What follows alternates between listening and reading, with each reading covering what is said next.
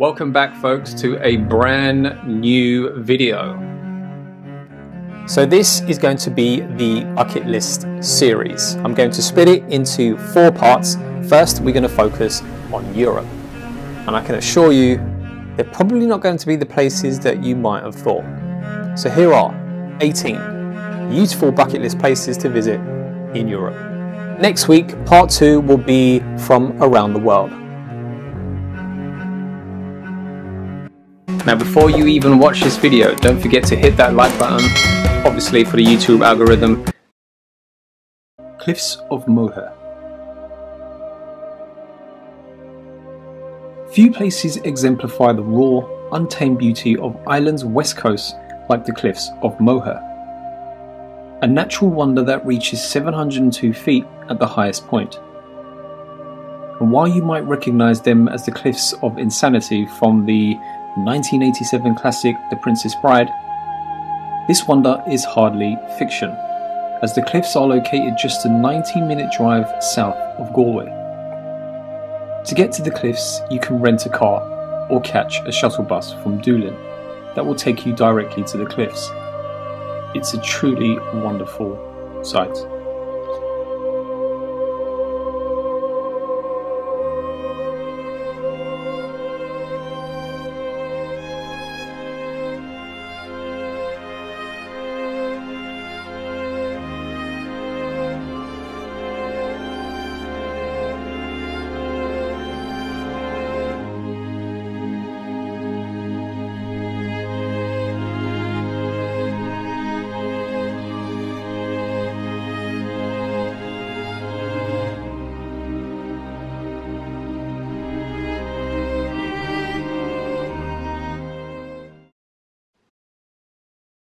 The Isle of Mull. The Isle of Mull is known for its sandy beaches and quiet bays, with most visitors arriving via the colourful village of Tobermory. West facing Vidden Bay is the spot for you sundowners, while walking up the Isle's highest peak, Ben More, rewards you with the views of sea lochs. The Isle has attractions for all the family, and offers a holiday where wildlife is around in every corner. As it's located off the west coast of Scotland, you are guaranteed some of the best views.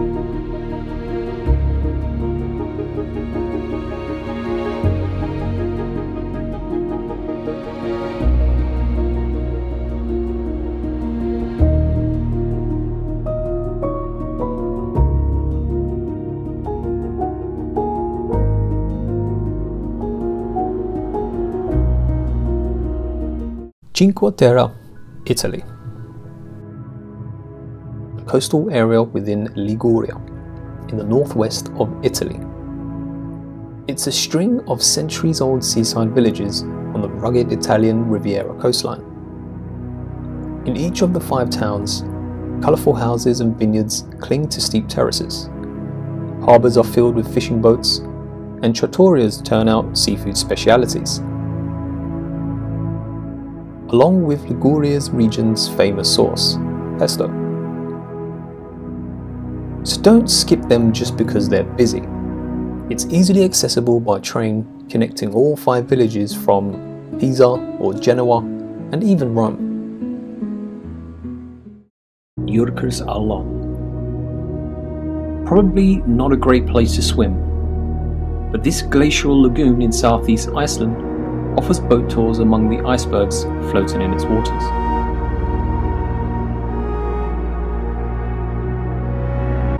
The best photo opportunities occur when the weather is bad. The murkier the skies, the bluer the icebergs appear. But once the boat tour is over, you can visit the aptly named Diamond Beach, where the lagoon flows out to the sea, and the black sands are strewn with transparent chunks of ice, which have been carved out by nature itself, an ever-changing outdoor sculptor.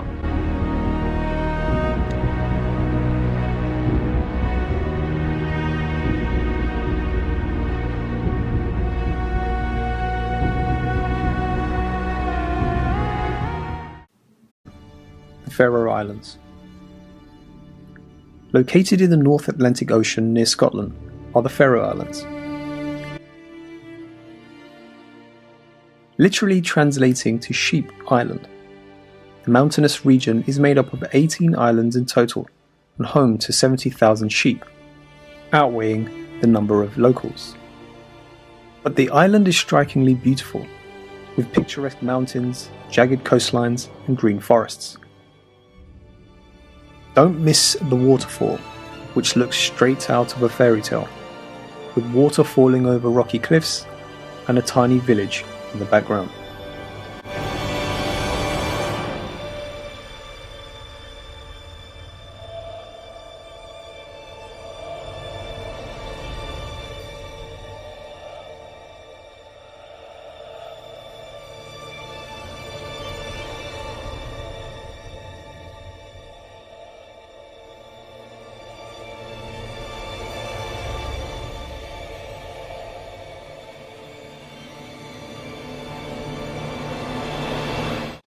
Up in Albania's northern reaches, not far from the border with Montenegro, is the tiny mountain village of Theth. Home to just a handful of residents and surrounded by the magnificent Albanian Alps, Theth is certainly isolated, but by no means lacking in things to do. Within the village itself, visitors will find the tower, a centuries-old lock-in tower, and in the surrounding national park, stunning waterfalls and the dramatic canyon await to be discovered.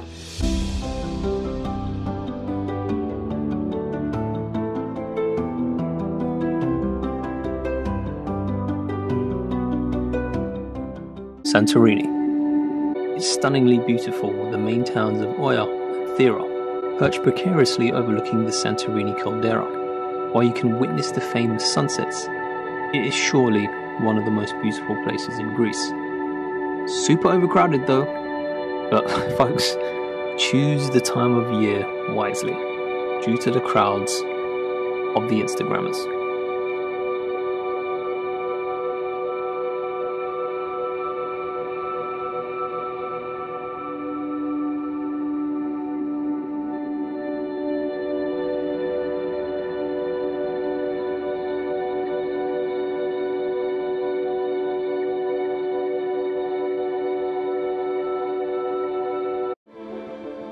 Paris is unarguably one of the most beautiful cities in the world, capital of France of art and of fashion.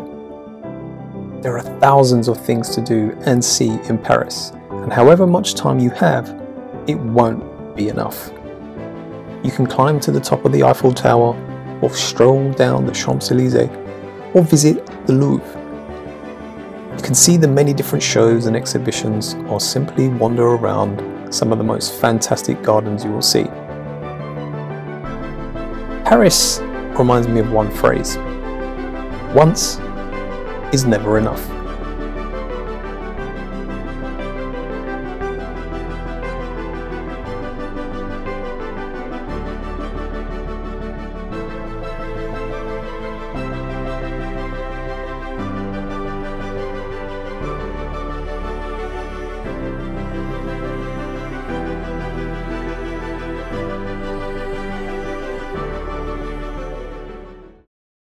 Meteora.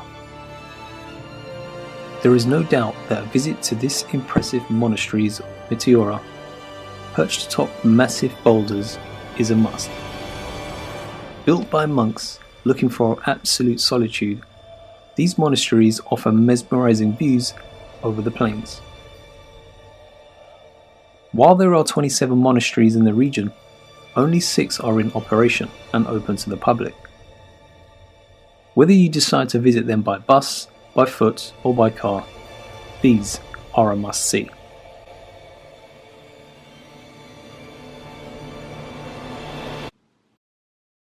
The Azores.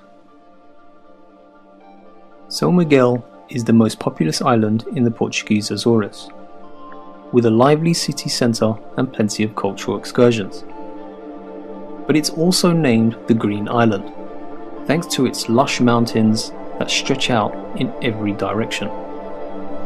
From enchanting waterfalls to surreal crater lakes, amazing hiking trails, and of course, a UNESCO-listed nature reserve.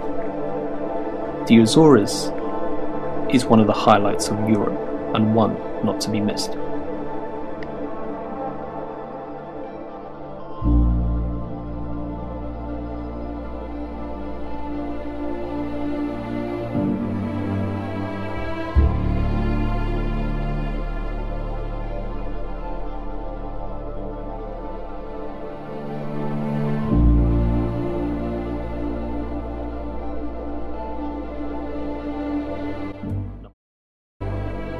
Tatev Monastery. This 1,000-year-old monastery has endured a history almost as dramatic as its clifftop setting, with imperial invaders taking turns ransacking it and even the odd earthquake shaking things up. The legend has it that the name comes from the time an apprentice fell from the tower and called out for God to give him wings. But one thing's for sure, this is one of the best things to see in Armenia. So its location atop an isolated plateau makes it one of the most visually spectacular tourist attractions in the Caucasus. So put that down on your bucket list. Neuschwanstein Castle.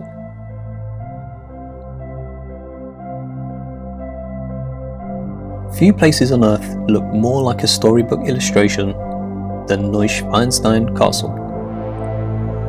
With its towers and turrets, throne halls and its frescoes, it looks like it was plucked straight out of your favourite fairy tale. King Ludwig of Bavaria, or King Ludwig II of Bavaria, commissioned the cliffside castle in 1868. Unfortunately, he never saw the final Neuschwanstein Castle. Just for the record, I got a C- back in the days in school for German, when in fact I was an A student in French. He died in 1886 and the final towers weren't completed until 1892.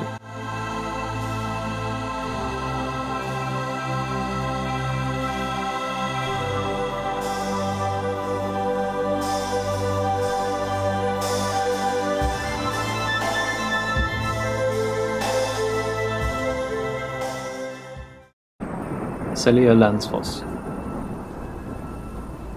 Lying in the south of the island is Selja-Landsfoss, one of Iceland's most famous and photographed natural attractions. Plunging deep some 60 meters off the top of a cliff, the stunning waterfall shimmers in the sun before merging in a cloud of spray, with a pretty pool just below.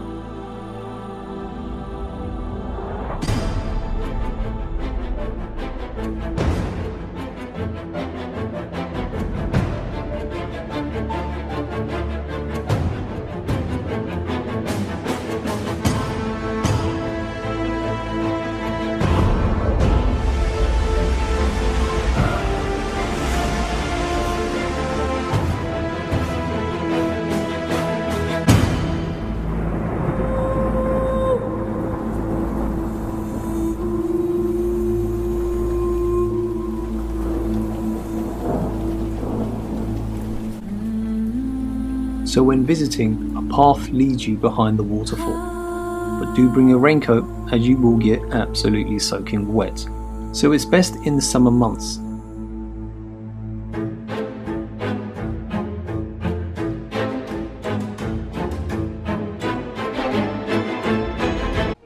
Lauterbrunnen. Lauterbrunnen is one of those typical postcard Swiss towns.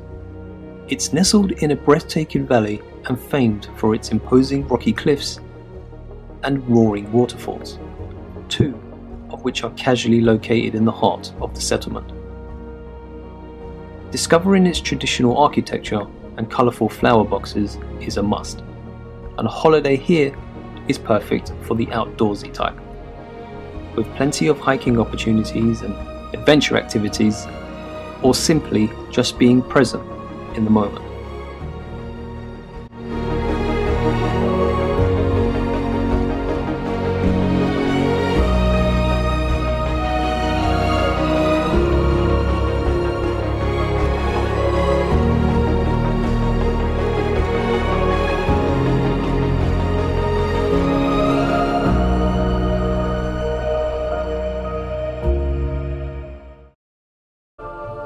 Cappadocia is a special type of landscape that has been sculpted by erosion over thousands of years, dated as far back as the 4th century. Today, what is left are unique villages, underground cities that once contained human habitat, and beautiful valleys that go as far as the eye can see.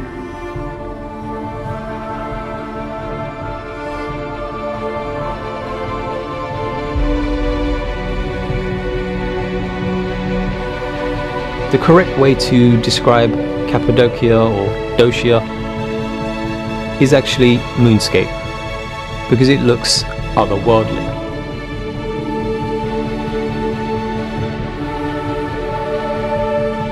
You may never get a chance to visit another planet, but a visit to Cappadocia will make you forget your own planet Earth.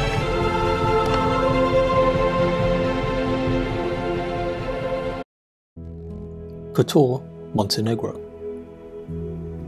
Nestled in between Croatia, Serbia, Kosovo, Bosnia and Herzegovina, and Albania, Montenegro is a Balkan gem with plenty to explore. With medieval towns, lakes, mountains and canyons, you'll want to check it out on foot, so don't forget to pack your walking shoes. You can spend hours here just sauntering around, drinking in the atmosphere and absorbing sights such as the cathedral with its silver altar. But one of the alleys, radiating off the main piazza, takes you to the start of the ascent to the 9th century St. John's Fort. You can climb over 1,000 steps to the fortress, which looks out over Kotor and the bay.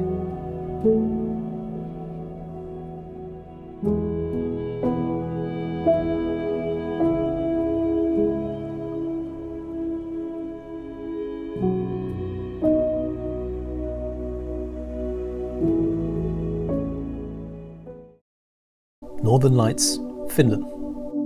In Finland, the Northern Lights dancing up above is such a powerful and unique natural phenomenon. One of nature's most spectacular light shows. The Aurora Borealis is a once-in-a-lifetime experience for many. The Northern Lights are visible on roughly 200 nights a year, or every other clear night in Finnish Lapland. But in Finland, the nights are dark enough for Northern Lights viewing from late August to April. Seeing them requires clear skies and just a bit of luck, and the chances of seeing them get much better the further north that you go.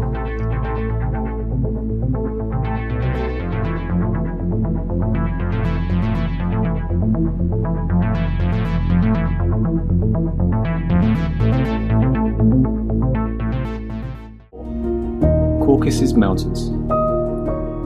After decades spent out of sight and out of mind for many travellers, due in part to limited infrastructure and intermittent conflict with neighbouring Russia, this former Soviet republic is attracting travellers who are tired of crowded mountain trails in the Alps or reservation-only vineyards in France.